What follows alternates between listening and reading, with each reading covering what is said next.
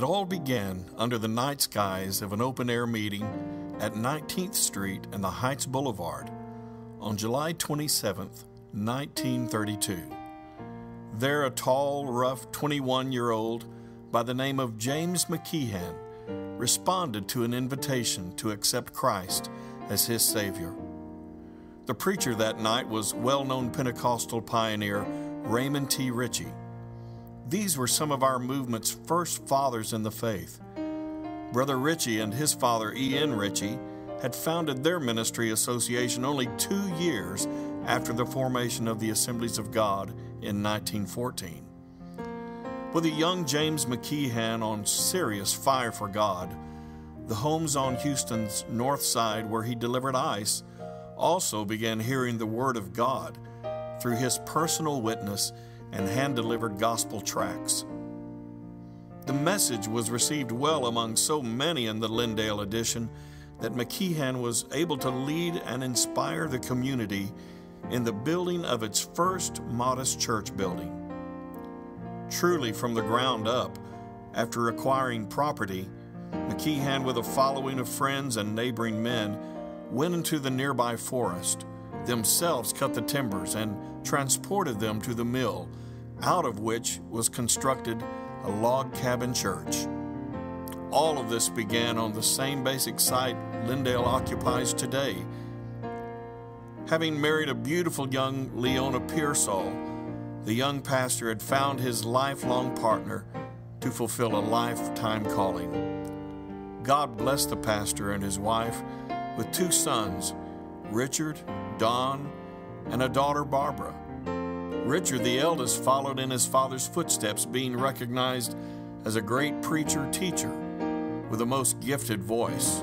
Don became a highly successful businessman and church leader. Barbara retained her mother's beauty and excelled musically and vocally. What an inestimable gift to the life and legacy of Lindale this special family proved to be and continues through today.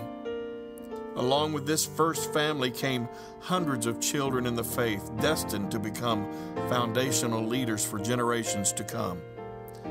As the church grew, it was rich in association with many renowned and anointed men, women, neighboring pastors, evangelists, missionaries, educators, and church leaders who were world changers. Here are some of Lindale's ministry guests in those years.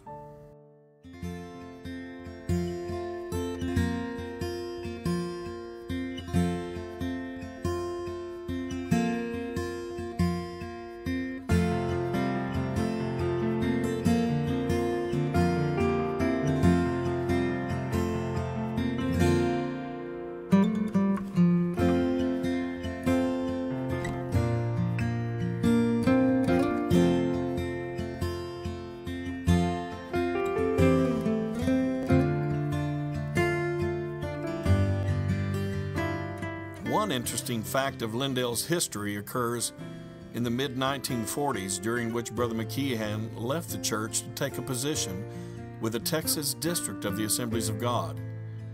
During that brief period of less than 2 years, the church was pastored by Reverend Lorena Robertson, who happens to be the grandmother of Pastor Meeks.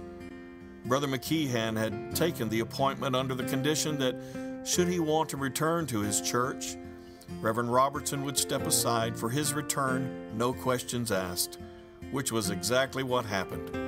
Lorena Robertson went on to pastor First Assembly, and Brother McKeehan picked up from where he left off. Here's a picture of Sister Robertson and Brother McKeehan on a train bound for the General Council. The 2 of them are leading the other passengers in worship. 2 other names of so many notable associate pastors over the years are longtime associate Reverend Vincent Rockefort and Reverend Martin Gabler, whose congregation Jensen Drive Assembly merged with Lindale. Both were remarkable men. Brother Mac, as his friends affectionately knew him, was well known by a large following on radio and TV as the voice of Counsel for Living. This avenue of spreading the gospel, along with a great organization of faithful church supporters, poised Lindale for a position of influence worldwide through the airwaves, publications, overseas missions, and partnering with other ministries both locally and nationally, such as Teen Challenge. The heart of Lindale always emphasized missions. It always emphasized evangelizing and winning the lost. By the late 60s and early 70s, there was a fresh wind of revival blowing across America. And in Houston, Lindale was prominent as one of the most on-fire churches in the nation. In 1971 and 72, there was such a continuous move of God on the house that the pulpit was filled night after night, week after week, with anointed guests and evangelists. During that span of 18 months, over 300 services were conducted by Brother McKeehan and 43 different preacher-evangelists, wearing them out one after another. Among them were names such as Dwight Thompson, W.S. Graham, John Osteen, Jimmy Swaggart, Alan Randolph, John G. Hall, the McDuff brothers, Nancy Harmon. These were some of Lindale's favorites and most responded to. The most extended revival of this period was with the Meeks family. This revival went for 9 consecutive weeks, 11 altogether, as over 400 people were saved and baptized in the Holy Spirit. On one Sunday alone, over 200 were baptized in water and joined the church rolls. 4 years prior to this, the church had begun plans to expand and build a new sanctuary. This necessity became all the more apparent with this time of explosive growth. Out of this came a new sanctuary and expanded facilities, which was dedicated in June of 1978.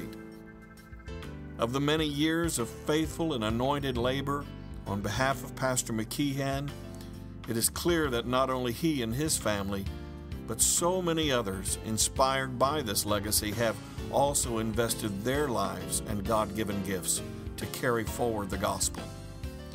The truth, however, is that all of this great heritage is not so much about what all any of us have done for the Lord, but more about how good God has been to all of us through the years.